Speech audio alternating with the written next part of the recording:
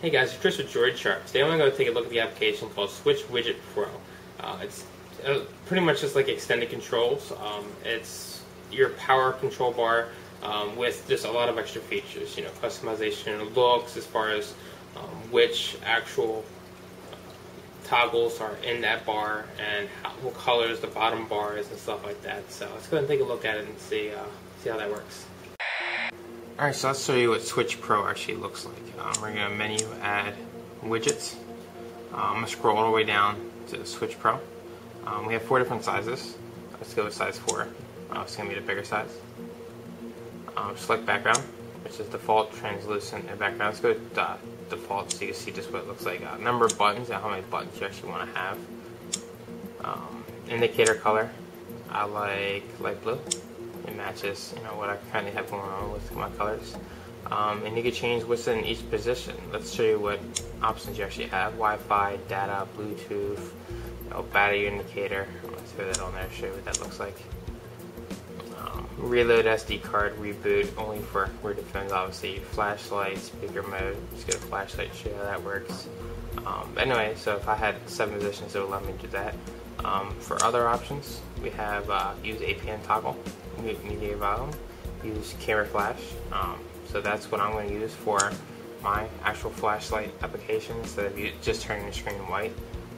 Show Wi-Fi panel, Bluetooth panel, you know, lots more options to control what Switch Pro does when you actually use one of their toggles. So now we're done with that. Boom. It looks really good. It looks pretty standard for, you know, the ROM that I'm currently running. It looks like it was built into it. I've got plenty of options now. I can turn this on. This will just adjust my screen brightness.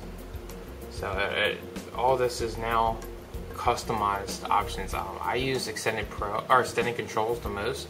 You can check my review for that. But this has a lot of functionality and a lot more in-depth options for those functions than that actually has. So I just turn on my flashlight and you can see it uses the dual LEDs on the back of my phone, or like my Nexus uses its LED, and any phone with, you know, flash in the back, you know, you can turn this on and off.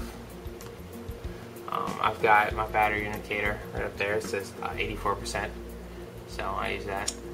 And when I click that, it pulls me up into, this is just the normal settings that your phone has through Android. It shows you battery consumption, what is consumed the battery, how much of it, 5%, and so on. So I like having this. I use this a lot. This and extended controls with stuff like Power Strip and Quick Desk, because especially for using the flashlight application, I use that a lot for like in dark areas. I can quickly go to a power strip like this and, you know, find my way around. Especially since the LEDs on these phones are so bright. So it's not too complicated application, but it certainly has a ton of features that are very applicable to the application. It doesn't have any features that are useless or will, you know, get in the way or even hard to understand. It's very straightforward. If you want a widget to toggle this, and this, you know, this actual widget makes it super easy to pick which toggles you want and where, and maybe what colors you want them to be, what your background is, and overall just get exactly what you want out of a toggle widget. Alright, well, as you guys can see, it's a really interesting widget. It has a lot of customization, a lot of features. It's pretty similar to extended controls, and you guys can check out my review of that and decide which one you like better. But overall, it's a great widget, and I think it's worth the money. So go ahead and check it out, and hopefully you guys enjoy it.